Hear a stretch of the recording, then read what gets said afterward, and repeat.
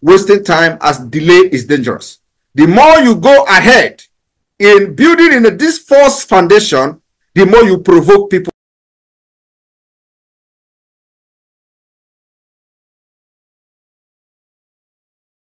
This meeting is being recorded. Is dead on arrival. We must go back to the foundation where this problem started. You force people together into one Nigeria since 1914. You marginalize sectional in some part of the country up to this point. You annihilate them. You remove everything about their religion from the constitution, and you don't allow them to excel. And we have said enough is enough. You see, today we are well armed to defend ourselves, our women, and our children. And this is not the time when you come to our land and do anyhow and go free. So those of you who know them in Abuja that are now planning about regional government, it is dead on arrival. We are not aware, and we can never accept it. Even if we are aware, it can never live to see the next day. So anybody that has anybody in Abuja that is planning regional government, it is dead on arrival. We are demanding that you must go back to the foundation. The foundation is faulty and rotten. And until you go back to that foundation, any discussion about Nigeria is dead on arrival. We can never accept anything regional government, anything restructuring under Nigeria is dead on arrival. Biafra people, I am speaking for you. I am speaking your mind. I am speaking exactly what is your best interest. The future of Biafra lies in your hands, not in the hands of these politicians, not in the hands of these criminals who go to Abuja and fight your own freedom, fight against your own freedom. And like I said, they say they have been attacked. Nobody attacked them.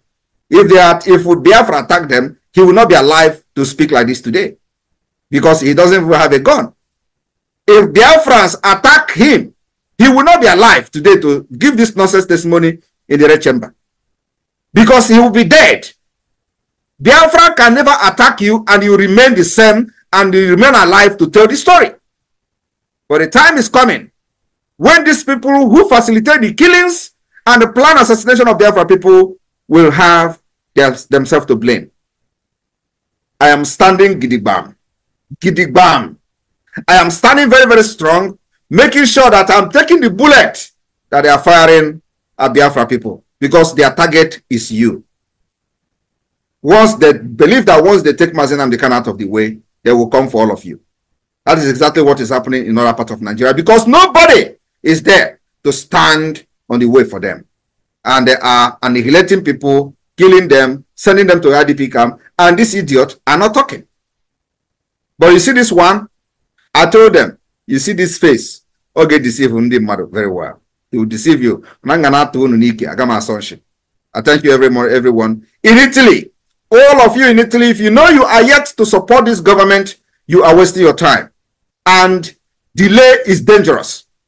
Today, we will continue to delegitimize Nigeria, both their terrorist security men, those who is not even security men, because giving them security, attaching security to their name is kind of elevating them. They are all terrorists, and they must be decimated.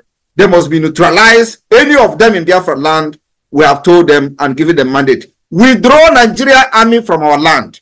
Withdraw the police from our land. Withdraw every arm carrying security personnel under Nigeria from Biafra land. Otherwise, they will all be neutralized, because they have killed our people enough, and we have risen up to say enough is enough. You can't come to our land and kill our people and go free.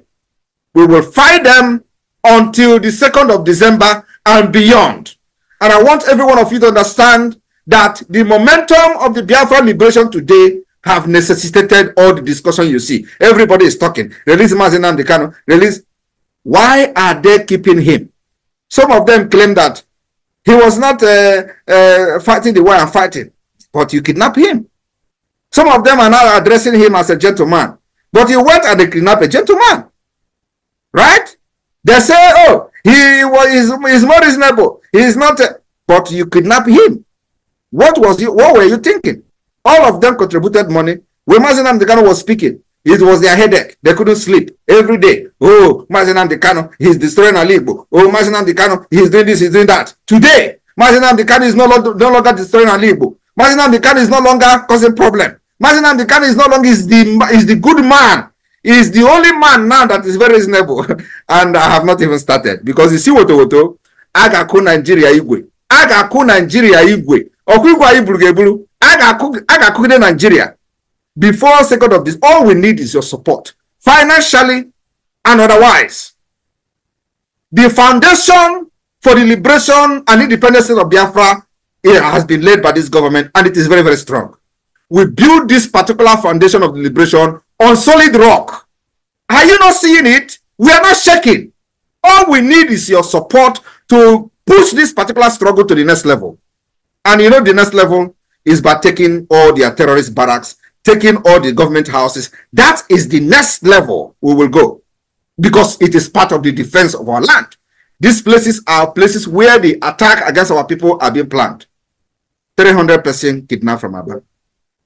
They are saying that some people have been released. We don't want to give any credence to that. We have not seen any release of anybody. They must make video. The same way they make video while they were kidnapping them, we want to see the video how they are releasing them. I know why I'm saying it. If they don't do it, the repercussion and the consequences will be heavy on them. It may not come today, but it is going to come. Believe me, when they think that it is over, that is when we are starting. So I'm talking to you. The war is going on in Imo State. The war is going on in other parts of Biafra land, and we are not backing down. When they're going to stop is when we're going to start. So we need the Biafra Defense Forces, need your support like never before. Like never before. Don't forget that we are also fighting Nigeria diplomatically in international stage. It is not only about defending ourselves with guns. We have to also fight Nigeria diplomatically in international stage. And that's where we are now. And this needs your support like never before. If you know that you have not registered to be in Finland declaration, my brother, I don't know what you are doing, honestly, because this is a history that you cannot miss. I rest my case here, and thank you, Italy, for your support so far. Looking forward to see many of you who are yet to support, who knows someone in Italy that are yet to be part of the support of the liberation of Biafra, to reach out to them. The time is now. It is no longer the time you stay by the fence and watch with your eyes what is going on. Simon Ekpa has come to finish this job. You can never bring me down. The more you fire at me, the more I will collect the bullet and build more armor to myself. I am telling you the fact. I want when you are firing me, that is when I get stronger, because I will collect all your bullets and build my own armor and deal with you. Thank you very much. The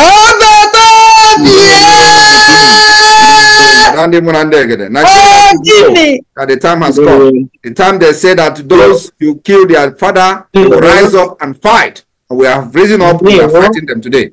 Could you please play that music from Italy that you were to play before to cap up PM speech? Then after you unmute the flute player to also give his own side of. Okay, hold on, Minister of Finance, just 1 minute. Let's get this job quickly. Oja, please get ready with your Oja. Very important, very important. Get ready with your Oja. Very, very important. Let's we'll play this one. Okay.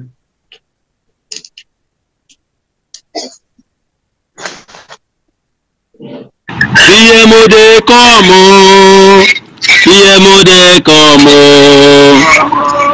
PMO de como. If you no green, you go green, yo. PMO de como, PMO de como, PMO de como. I no go green, you go green, yo. Simon Ekpa de como, our PMO de como, PMO de como. You no go green, you go green, yo. Mama Tobi de como, Simon Ekpa de como. His Excellency they come, oh. You know agree, you no agree, you go agree, yo.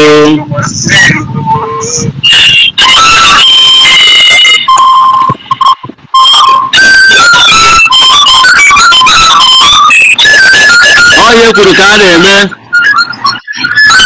Onye kwuru ka a na-eme. Agha kara aka na-eri nwa ngwụrọ. Na-enye m ya, na-enye m ya. Na-enye m ya, ọ na-arụ mma n'ahụ. Yes, ụbọchị akara aka. Ụbọchị taa ka ọ na-eme. Awa PM. Ọ na-adị ụtalị n'ụbọchị taa. O rejigo. Asị eziokwu ahụ enweghị njere atụtụ ngụga. Eziokwu ahụ eru njere atụtụ ngụga. Ide hapun. Today ka ọ na-eme. Na-aga n'iru onye ọja na-enye m ya. Na-ejebe ana m anụ na ntị echiri m. Ọ bụta obie. Asị debi fobodo, ị don shele. The saboteurs don dey collect woto. Remember say e get one man wey they call the president of common people, wey they call Brekete family, we carry call put for the ambassador of Finland, Conde lament based on some things wey we say they happen. Conde say Simon Ekpa this, Simon Ekpa that, because Simon Ekpa them are trying to fight for the freedom of their people, and you see these people, they have been having sleepless nights. They don't want to sleep because a man of justice is fighting for his own people, and he's saying, now, no, this thing that my people are passing through, that enough is enough, that is not going to happen again. Meanwhile, then I'm asking, is Simon Ekpa the one that is affecting the general Nigeria economy? Is Simon Ekpa the one that is killing production of oil in Nigeria? Is he also the one that is affecting what is happening in the nation, or the insecurity in the north, or even in the insecurity in the southwest, or the insecurity in the sub-Saharan, or the insecurity in the Niger Delta, Okuma, and the rest of them? The only place they are focusing is the Biafra land. Every time you see the government putting in soldiers, putting in armored tanks, putting in all kinds of things to make sure that the fight for freedom is frustrated. But one thing every freedom fighter should know is that freedom does not come easily. Freedom is not what you just come by. There are prices to pay for freedom, and these prices for freedom are not cheap. They are not some cheap prices you can just pay. They are big prices that you pay for freedom in order to be able to be free. And for the past 30 years, the struggle to have a nation, the struggle to have a kingdom, the struggle to have a place has not actually ended, because the people who are fighting for freedom and one day all of a sudden decides to give up, I think that will become the end of such and that particular people, because in a fight for freedom is not what you just give up and say once you have started mebele, you must continue, because whatever you have started, you must take it to the end. Meanwhile, I see that before the information where we say they drop from my table. For the information where we say they drop from my table down now, clashes don't go between the men of the NIG army and the men of the NIG army and the men of the Biafra Liberation Army. And I see the They say they don't report the reports of Woto. Say those men of the NIG, them boys, say they don't collect Woto, waiting no good. I asked, I say, what did they happen?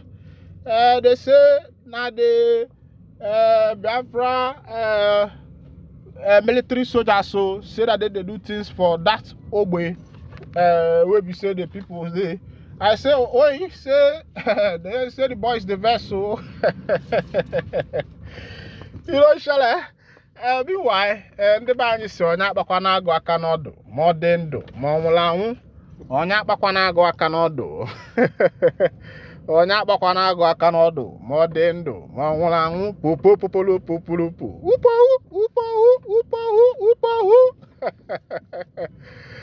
o korada nasio nanya be fair as the people don't finally go back go akanodo and I then go they collect the outcome of whatever that is coming out from it.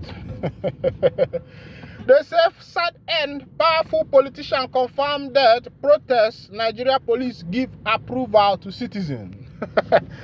They say Nigeria police self don't go give approval to citizens of NIG. Say make the protest for their right to because police self they hungry, army they hungry.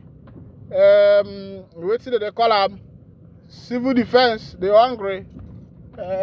Every single person will be say he there for the obodo. All of them they hungry. Hunger they everywhere. They can hunger where they serve. Don't be the hunger where be say you yourself go fit stop. That kind of hunger where they wire police, they wire army, they even wire cutoma. So police themselves don't say make the protest continue. Police say they hard day inside.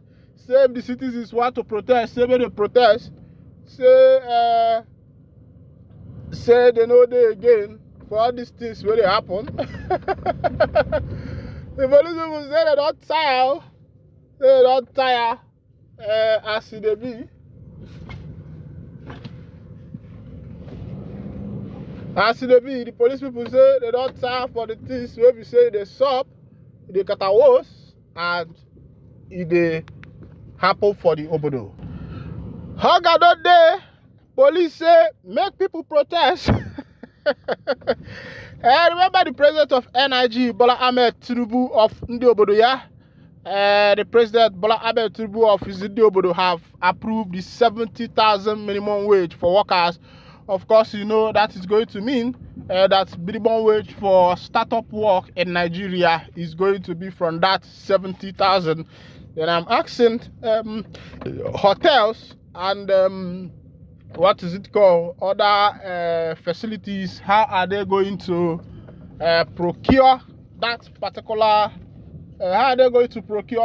particular body in order to be able to sponsor their employees, even though that in Nigeria here all these companies, all these restaurants, these fast foods, supermarkets and the rest of them, should I say that the workers are being reaped because what they are paying the workers is peanuts compared to what these workers are working out. I'll be honest with you, whatever they are paying these workers is a peanut to compare to what they themselves are working out, because you they work, they pay you 30,000, 25,000, 80,000. Even now, POS operators are even earning money now. No, I'm not just talking about owners of POS stand. I'm talking about people who are working for POS owners. Some of them are even earning 30,000 now, 35,000.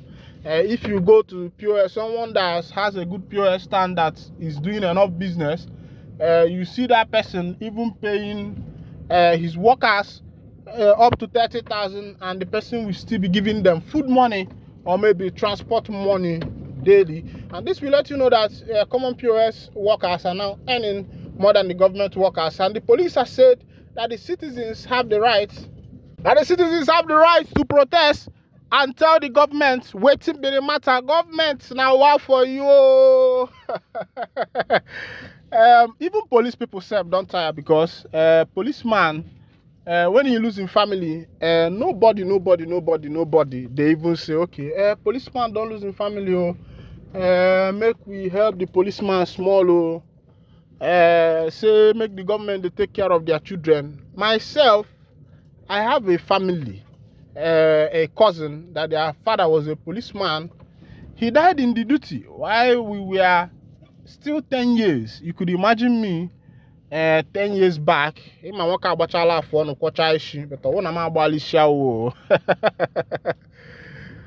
you imagine me 10 years back and imagine how old I am now, I'm telling you that since that time, police family has not been able to take care of these people. First of all, they were kicked out of the barracks. The gratuities were not paid. And every other thing that happened to this woman as a widow who is mourning her husband that the government is supposed to take proper care of, the government did not do it. The government made sure that the woman and her children were frustrated, or even the police government made sure that these people were frustrated, because why would you employ somebody and the person die on the act of duty, and the family, because of this, now become fugitives? Meanwhile, you know, get a CB where you never be before. Now here I go to wind out the curtain. Mbano, Kemesiano.